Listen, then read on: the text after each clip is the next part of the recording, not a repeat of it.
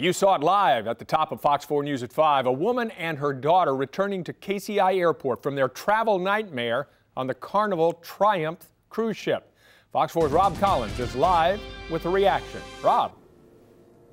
A touching moment indeed earlier here at KCI as a grandpa greets his daughter and granddaughter with a big kiss and a hug after they were stranded on that crippled Carnival cruise ship. Stephanie and Hannah Kolaski arrived to Grandpa's greeting arms about an hour ago here at KCI. Stephanie says on the ship without power was tough.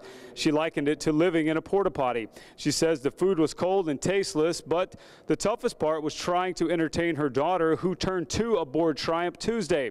She says the crew did the best they could under the dire circumstances, and she actually said it could have been worse, but today seeing a familiar landscape made it all better. When I could see the ground from the airplane and knew that it was Missouri, I kept telling Hannah, Missouri, it's Missouri, we're home, we're home.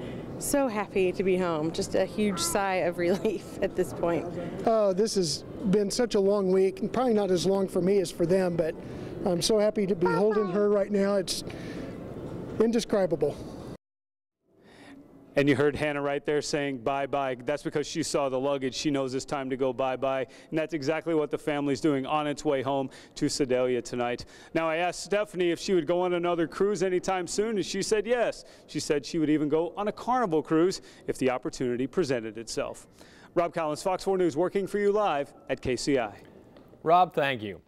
What a sight to see, but break